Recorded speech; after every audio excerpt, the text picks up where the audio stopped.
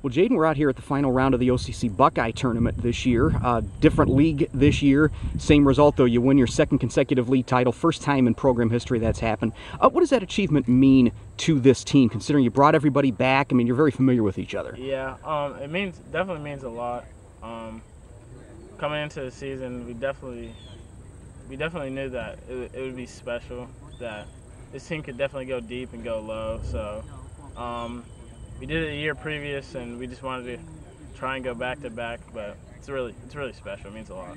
Your round today, you shot a 73. That was medalist for this fourth round here. Yeah. Any particular highlights? I guess what were the keys for you today? I mean, today I hit a lot of greens. I hit 15.